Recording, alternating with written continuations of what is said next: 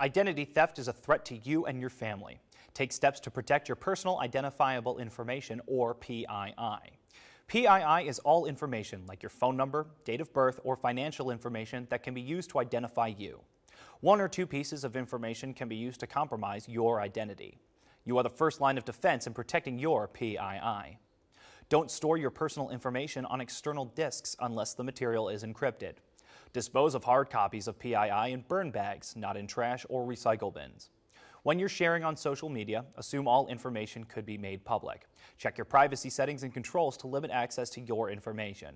For more information on safeguarding your PII, check out the Chief Information Officer's website. From the Defense Media Activity, I'm Petty Officer Ian Connor.